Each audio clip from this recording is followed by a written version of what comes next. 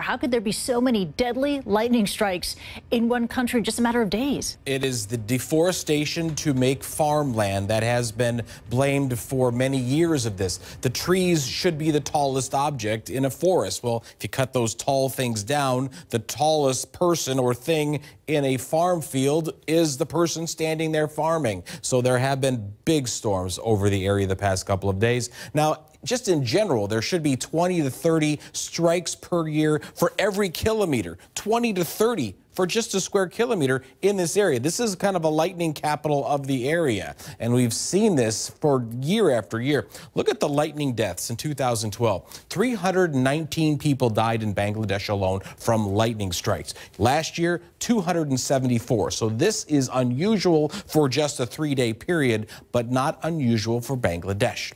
If you have trees, the trees collect the lightning. It's the highest object. That's where the lightning wants to strike, the leader strike, the return stroke from the trees rather than the person down at the surface. So you cut the trees down and you become the highest thing out there.